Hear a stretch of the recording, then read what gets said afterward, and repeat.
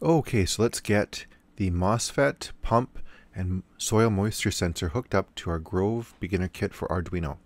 I'm going to start with the MOSFET board, and I want to point out that there's a negative symbol, as you can see here on the right hand side terminal, and that corresponds to the black wire for your 9-volt battery. Okay, so I'm going to open that up, and if you take a look when you're using the flathead screwdriver in here, there's a little riser that goes up and down, a little bit like an elevator. And so you want to practice that before you get those wires stuck in there. So I'm going to take that black wire that has a little bit of metal sticking out of it. I'm going to put it in, and I'm going to screw it in like that on the negative terminal. I'm going to make sure that it holds in place by tugging on it slightly. Now I'm going to do it to the positive wire, the red wire. Okay, I'm going to eventually plug in 9-volt batteries to it. Let's take a look at that 9-volt battery.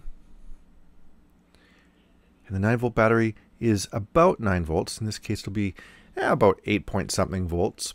It's close enough. And you'll notice that on one side of the 9-volt battery, there is a minus sign that's negative, or the ground, or 0 volt connection. And then on the other side, there's the positive symbol. That's the 9-volt side. I'm going to plug it in to the MOSFET board, and you can see that I can even test on the terminals of the MOSFET board to make sure that the 9-volt battery is connected properly. All right, let's do that again here. So I'm testing the terminals on the MOSFET board to show that there is about 9 volts going in on that one side. Okay, now we're going to eventually, and oh yeah, and you might want to think about using rechargeable batteries as well. So there are rechargeable 9-volt batteries that you can use too. All right, so just like that. All right, so we're going to be powering that 9-volt into the MOSFET board, and now I've got to connect up the pump. Now, the pump has a barrel jack connector on it. I've got an old 5-volt AA battery pack that has the right terminal on it. I'm going to cut it. You would have had one in your kit. I didn't have one, so I sacrificed my AA battery holder. I'm going to strip the wires using a wire stripper right here. You can do something similar. And what we're trying to do is get a little bit of the sheath, the plastic on the edge of the wire off, so that you've got a couple of millimeters of exposed copper underneath. And these wire strippers, they're about $10 at a hardware store, but you can use scissors if you're careful as well. Okay, and I twist the ends so that they don't fray. Okay, so I twist them like that. And now I'm going to stick the black terminal, okay, for this right here into the GND side. And the red wire is going to go into the out label, okay, of my terminal. So I'm using the other terminal now on the MOSFET board. And let's take a look at that riser, okay? So if I turn the terminal right there, you'll end up seeing that it goes up and down like a little elevator. See the little piece of metal that goes up and down like a little elevator? That's what you're supposed to be using to catch and hold on to, pinch effectively the wire, okay?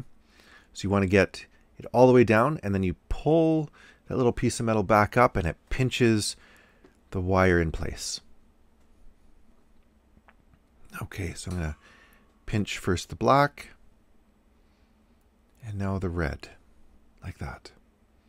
Okay, so I'm going to make that little elevator move up, and it pinches things in place. Just like that. All right, and I tug just to make sure everything's connected and stays connected. Now I'm going to use that barrel jack, connect up my pump to the other side, the output side effectively, of my MOSFET board. Now I'm going to take the tube, and I'm going to attach to the barbed end of the pump that holds the pump in the tube in place. Okay, just like that. I'll be using that to pump water out. So the pump has two ends, one that's barbed and the other one that isn't. The one that isn't is the inlet. The barbed end is the outlet. Now I need to put a Grove cable, a 4-wire cable on here. And there are two types of these cables, one with a barb on it, a little hook, and the other one without. This one, I believe, is the one that doesn't have the hook on it. And I'm looking for a spare digital input. It turns out D7 is not currently being used. If you look around the board, there's no D7 in use, so I'm going to plug it into where D7 is marked. So my MOSFET, which is also plugged into my pump, is connected to D7 on my board.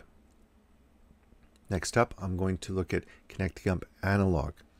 And it turns out that a lot of the analogs are already taken. A0 is taken, for instance. I want to plug into A1.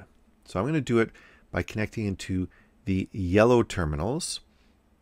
Ground, then red goes into +5. And then I will connect up the yellow right there to A1. That's one way. So if you've got a cable like that, you can do that. But your kits come with a Grove to Grove connector. Okay. In this case, I've made one ahead of time where I've swapped the yellow and the white around. A regular one, a regular cable that comes out of the box doesn't have that swap. So I got to change the yellow and the white around. You can see it's crossed over on the left-hand side. I crossed it over. Normally they're not crossed over. And that allows me to use the third pin on the Grove connector for bringing in my analog value. Because the potentiometer is used on A0. It's also available there on A0. But the third pin on there is A1. Okay, pin 4 is A0, pin 3 is A1. We want to use A1. And the only way we can do that in this particular case is to cross over the yellow and the white to route the last signal into the third position. Okay, so how do we do that? We do it like this. We take that flathead screwdriver and we lift the little piece of plastic that holds the pin in place. So I'm going to lift it. So I'm going to remove the yellow wire and lift the little piece of plastic right there. You got to be careful not to break it. So I'm going to lift it up a little bit and pull out the yellow. Done. Now I'm going to pull out the white. Same deal. I lift the little plastic tab. I sort of gently tug on the white wire. And it came out. There you go, like that. So yellow and white are out now because I pulled on that little tab. Now I'm going to swap the yellow and white around from their original position. So yellow goes into the third position and white goes into the fourth position.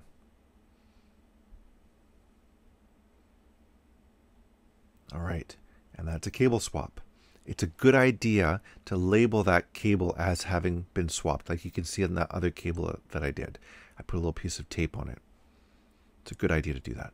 Okay, now I can plug in my soil moisture sensor.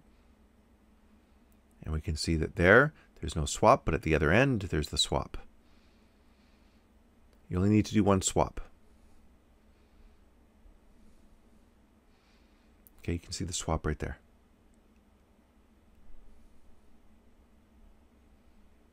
All right.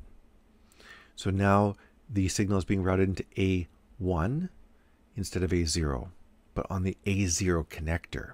All right, let's see if this actually works for real using some Arduino code. Okay, so we're going to plug in the USB and then we're going to see if the Arduino code will work. Now, of course, you're supposed to program this all in Java. This is just a proof of concept. So here's some Arduino code that I programmed up real quick. And you can see that the pump is in fact working on D7. That's fantastic. You can hear it. Hear that shh, shh, shh. That's the pump in action. All right, so now let's take a look at the soil moisture sensor. We're routing the value to the serial terminal. And if I put my finger on it and then release it, you can see the analog values changing between 580 and 760 or so.